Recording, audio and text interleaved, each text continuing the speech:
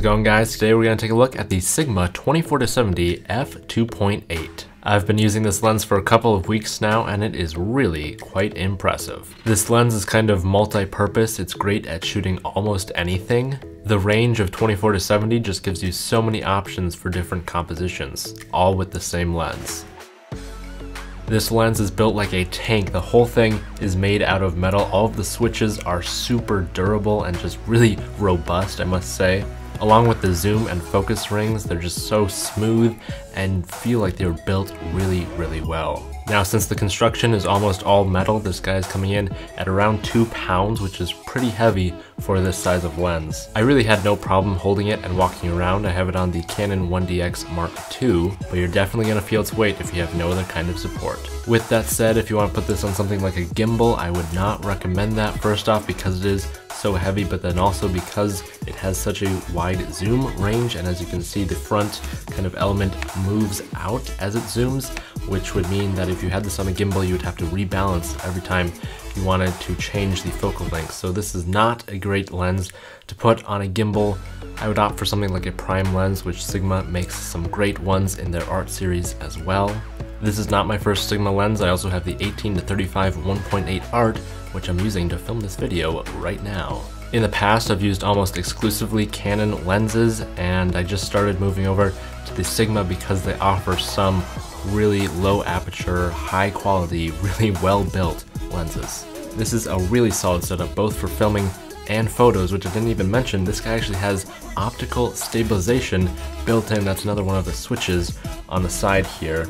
So there's a switch to turn on optical stabilization, and then you'll see with the focus switch there's actually 3 modes. There's your standard autofocus where it'll just control everything, there's manual focus where it'll just not control anything, and then there's a middle function where it's manual override. So it will do its own autofocusing, but if you touch the focus ring whatsoever, it's just going to stop autofocusing and let you take control. So this is a really cool feature. That's what I had it in almost the entire time, because I'll often find that if the 1DX Mark II is really great at autofocus, both in photo and video, which I would mainly say the manual override is probably for video.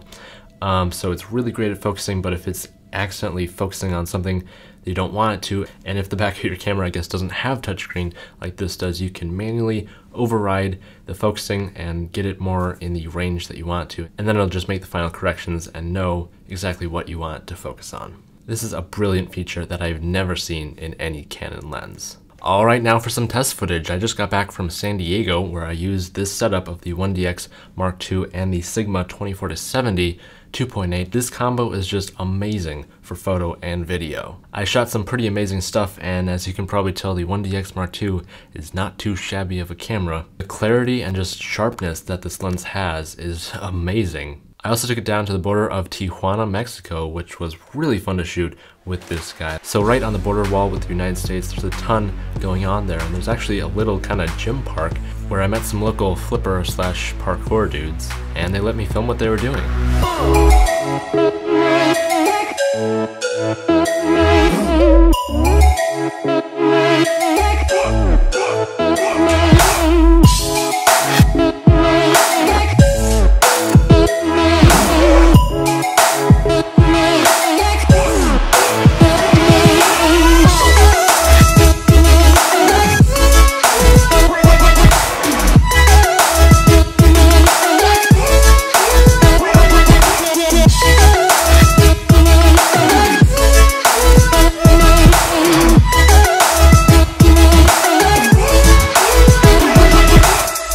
Even though this was like my first time using this lens, I had full confidence that it would be able to perform like I expected it to.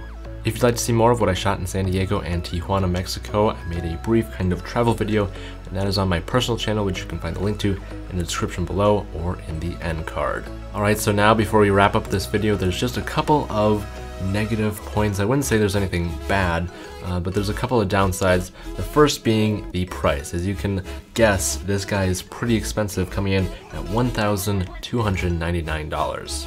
As with all my videos, the link to buy this guy is down below if you want to check it out.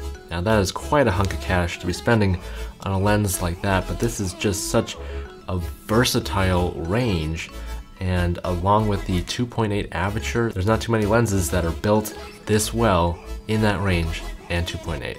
Now Canon makes a very similar lens, which I was looking at before purchasing this guy. It's also a 24-70 2.8, but the reason I went with the Sigma is because the Canon is $1,749. Plus, the Canon doesn't even have image stabilization. That's a pretty big deal. Now, on the topic of image stabilization, it does have it and it does work.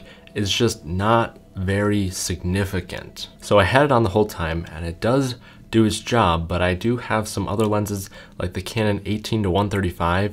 That image stabilization just does so much, and this, it did a little bit, but really it's not a super significant amount of stabilization. Final downside, the focus ring is pretty small and it's right next to the zoom ring.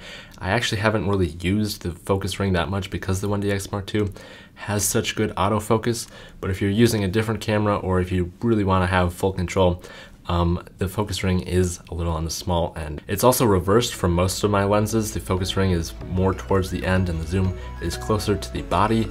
This one, the zoom is all the way to the end and then the focus ring is kind of in the middle. That wasn't too big of an issue for me. All of the markings are very clear and it just works really naturally. So I do have this on the 1DX Mark II. I've not actually tested it on any of my other cameras like the 80D, which I'm filming this on right now. I'll get back to you in the future about that combo, which will be kind of more zoomed in. The reason this lens is so great with the 1DX is because it's a full frame camera. Also on that note, I'm working on a review for the 1DX Mark II that will be coming soon. It's just such a beast of a camera. I really want to make something great and informative and original. I guess that's kind of just what I try to do with my work. This is actually the first video in a month that I've posted. I've just been so busy. I don't know, you can find more stuff on my personal channel sometimes. That's it for this video. I hope you enjoyed it. Make sure to like and subscribe if you want more awesome content like this and the 1DX Mark II. There's so much more happening in the future with this guy and everything else. I'm going to stop right now because I'm just rambling on. Thank you for watching, and as always, don't forget to keep it pro.